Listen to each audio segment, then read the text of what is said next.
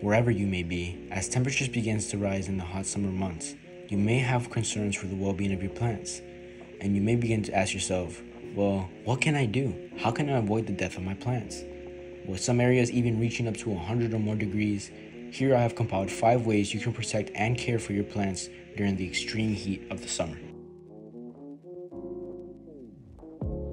So first off on this list, we have watering deeply.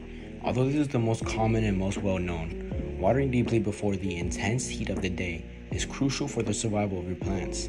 In the morning, water the root base of your plant, making sure that the root system and soil is thoroughly soaked but not overwatered. The best times for watering are at dawn or dusk.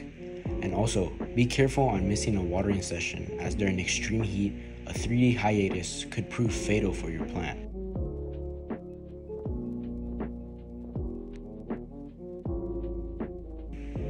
The best time to water your plant is at dawn or at dusk, simply because it is the time when plants are least susceptible to the heat of the sun and are able to absorb water as best as they can without any stress.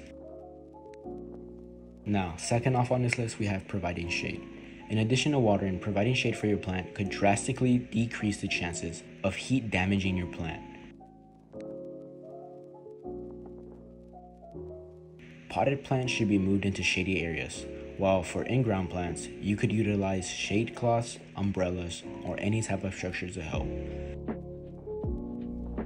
During this extreme heat, non-heat resistant plants should be put inside or given plenty of shade in order to survive.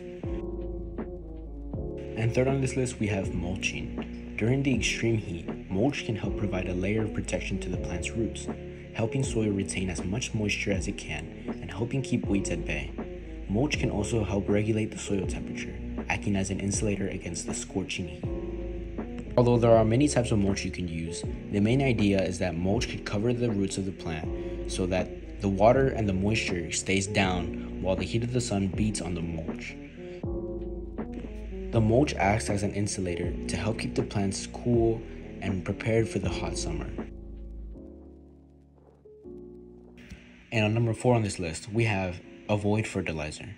Although it may seem tempting to fertilize your plants, it is recommended to avoid it during the extreme heat, as fertilizer will only add on to the plant's existing stress and could possibly have negative effects contrary to the expected positive ones.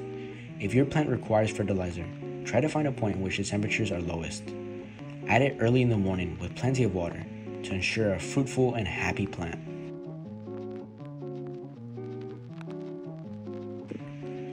And on number 5, we have avoid transplanting and repotting. Similarly to fertilizer, you should avoid transplanting and repotting your plants, as this can add to its stress.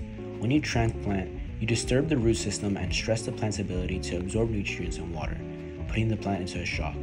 If your plant has grown too big for its pot/container and requires transplanting, make sure you do it in the morning when it's cool or at dusk. Give it lots of water and a shady area to reduce stress and speed up the recovery process. I hope this video was able to help any of you in any sort of way. Following these tips should help keep heat problems at bay and keep a happy and healthy garden. Happy gardening.